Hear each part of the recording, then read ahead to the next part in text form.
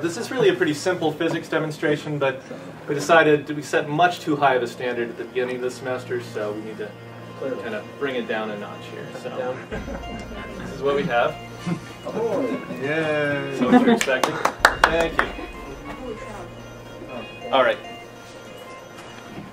Nothing, no special waiting. Now watch what happens when you do this.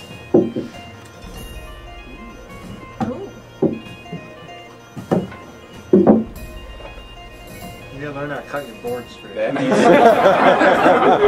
Yeah, no, I'm sorry. This is a little bit of an optical illusion.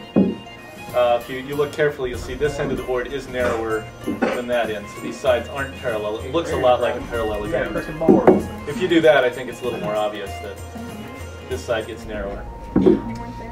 And as an explanation, I have marked the center of mass of this board right there. And I have this little pointer hanging down.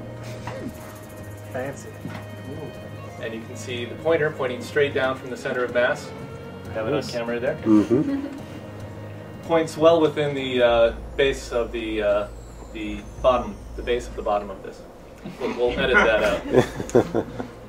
And, whoops, if I turn this over, the center of mass is just slightly over the edge.